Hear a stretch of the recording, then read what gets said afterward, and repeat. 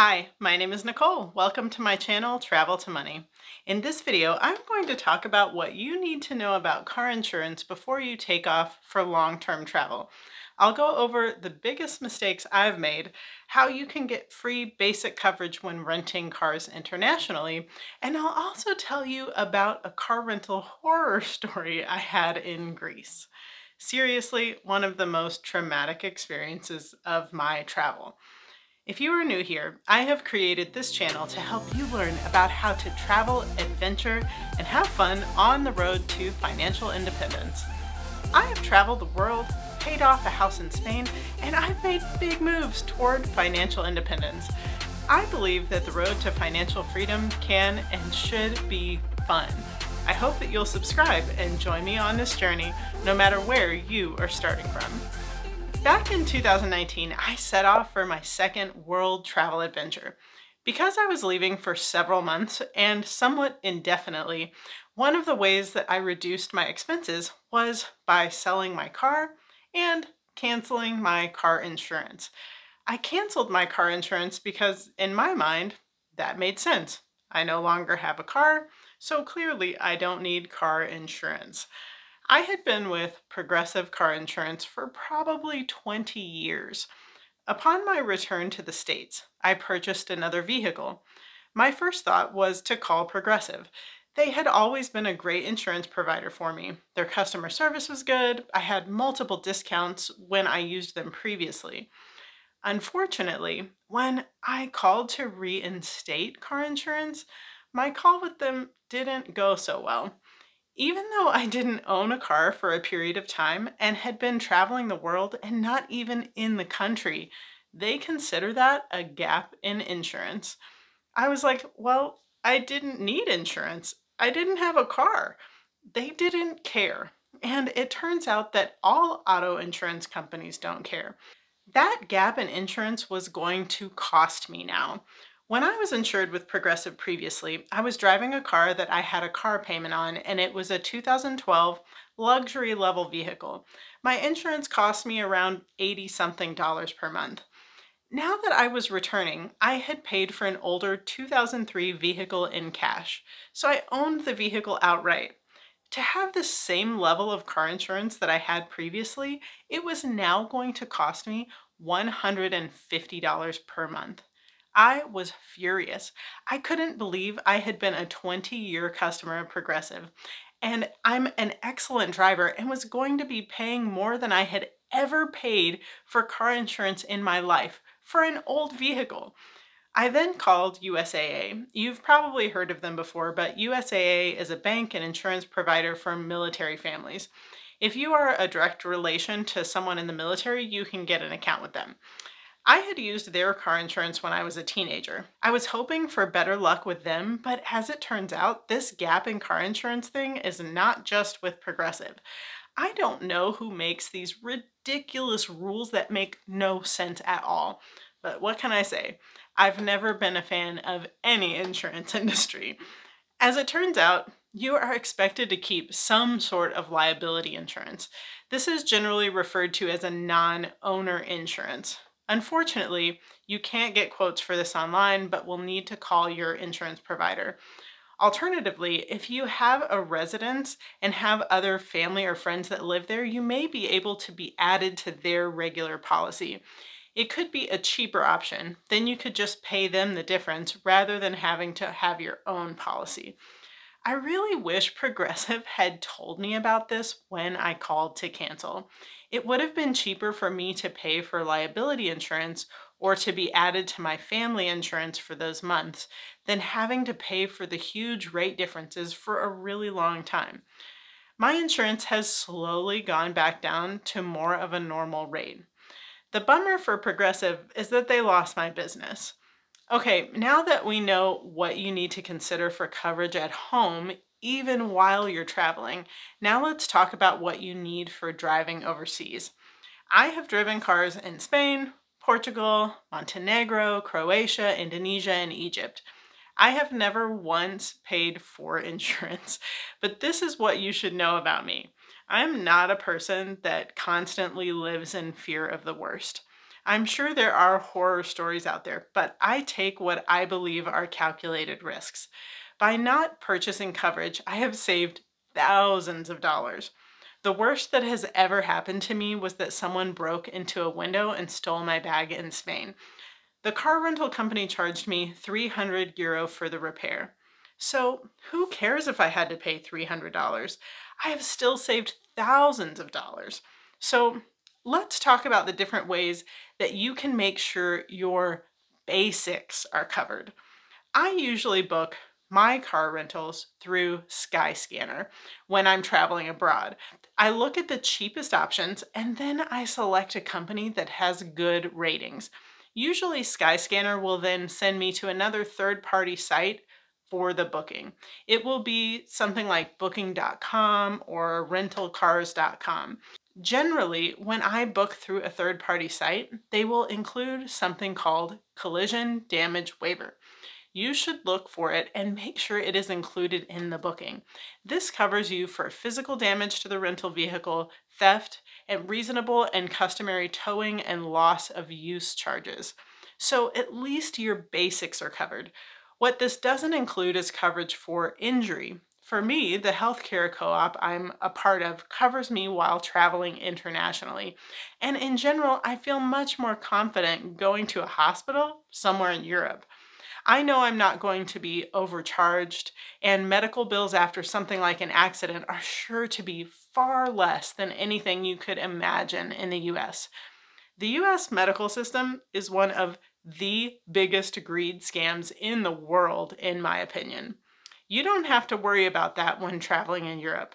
As a matter of fact, if I was in need of major medical care and happened to be in a country where the medical care was questionable, I would have them fly me to Europe, not the US. Sorry for my rant. I've had to receive medical care in France and in Portugal, and it makes me never want to go to a doctor or hospital in the US again. Okay, so let's get back to the rental car coverage. Now, you might be thinking that your US car insurance will provide coverage for your car rentals. You can check with your insurance provider, but generally that only works when renting inside of the US or one of its territories like the US Virgin Islands or Puerto Rico. Now, if the third-party booking company doesn't provide the collision damage waiver, you can often still have this provided for free if you book your car rental company with a credit card company who provides that same coverage as a benefit. When I book a car rental with my USAA credit card, they provide the collision damage waiver for 30 days worldwide. You can check with your credit card company or Google different credit cards that you can apply for that have this benefit. Now, I am also the person that has rented cars from people in both Bali and once on an island in Greece. In places like Indonesia, if you're in an accident, you can end up just negotiating with the other person. I'm not saying that I recommend going this route, but I guess it's just my risk-taking personality. Okay, so out of all of my driving experiences around the world, one stands out as the worst experience ever. When my best friend and I traveled to the island of Rhodes in Greece, this time I booked a car through a rental company that I found on Skyscanner. When we went to pick up the car, the manager behind the counter kept saying that I should get the added insurance coverage, almost with a tone that implied that we would regret it if we didn't. When we went out to get the car, it literally had at least 100 scrapes and dents all over it. I have never been given a rental car in worse shape than this one. We would always walk around a rental car and take a video just so that we would have proof of what it looked like when we picked it up. So you can bet that we did that when we saw the state of this car. Not only was it beat up, when we would drive it up a hill, it would go so slow. I would joke that I felt like I needed to run it with my feet like Fred Flintstone. Anyway, at the end of our 3-week rental, we returned the car just an hour before we needed to be at the airport. As soon as we walked in, they sent a guy out to inspect the car. Unlike any normal inspection, when they just briefly look around and take the odometer reading, this guy was looking at every little scrape. Immediately, I knew that we were about to be scammed, and I could feel my blood pressure rising. Because I knew what was happening, I began to cause a bit of a scene. The agent that was helping us at the counter told me that we were responsible for 4 different dents or scrapes on the car. My friend Barb immediately pulled up the video that we had taken when we first picked up the car. One of the dents that they were blaming us for was very obviously in the video from before, and Barb took a screenshot of it. I showed it to the guy, and instead of saying something like, "Oh, I'm sorry, that's our mistake," he just looks at me and says, "We don't accept videos." I started to raise my voice. He and I went back and forth, and I'm pretty sure I might have used a few expletives as my voice got louder and louder. There was a couple standing at the counter to my left, there to pick up their rental car. I very loudly turned to them and told them not to rent from this place because they were scammers and liars. I was causing quite a scene, and the manager came out from the back. This was the same guy that had previously been insisting that we get the car insurance coverage. Now, I realized why. Because they never fix the problems on the car, and then they claim the damage with the insurance companies over and over again, but never actually get the vehicles repaired. Complete scam. I began to argue with him, and when he also said something ignorant like, "We don't accept videos," I said, "Fine." I pulled out my phone and said, "I'm going to record you because what you're doing cannot be legal." I was shaking and angry. Pulling out my phone and beginning to record him infuriated him. He ran around the counter and started yelling at me. Then he slammed his hand a few times on the glass door and pointed to a sign that said no one could video record. I wonder why. Then he turned around and grabbed my phone out of my hand, yelling at me to delete the video. One thing about me is that I don't care if you're a giant. I'm not going to be treated like that. Something inside of me feels like I can win any physical battle. I don't know why. It's not smart. Anyway, so I reached to grab my phone back from him, and he slaps my hand away. I began yelling, "Did you just hit me? Did you just hit me?" Meanwhile, male employees and the couple standing at the counter are just watching. Gotta love a bunch of bystanders who are useless. I told him I would delete the video as I was feeling like things were starting to get out of hand, trying to keep a handle of our time to be at the airport and also trying not to go to jail in Greece. He handed me the phone back and kept yelling to delete the video. I was shaking and trying to figure out how to actually delete it. He yelled again, "Delete it!" And I yelled back, "I'm trying to!" He said, okay. So I deleted the video. They made my friend Barb go outside, saying that she couldn't be in there because she wasn't on the contract. It was so ridiculous. He was trying to say that the dents that they were claiming were ours were not the same ones that we were pointing out. I had them pull up one of them, and then I showed him the screenshot. When he finally realized that we had pretty solid proof, he just picked up our contract, looked at me, and tore the contract up, acknowledging defeat. He then said we wouldn't be charged for any damage and that he only wanted me to go online to some website and leave a good review. As if.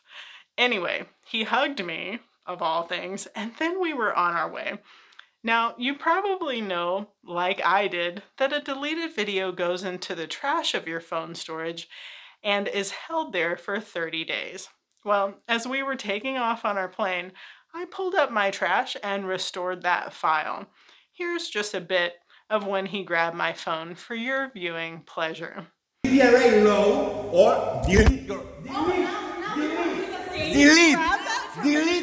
your video. I never did anything with the video, and I never wrote any sort of review. The driver that took us to the airport apologized for his boss's behavior and just said, "He's crazy." Well, so am I. If you have enjoyed this video, please give it a thumbs up and subscribe to join me where travel and adventure build financial freedom.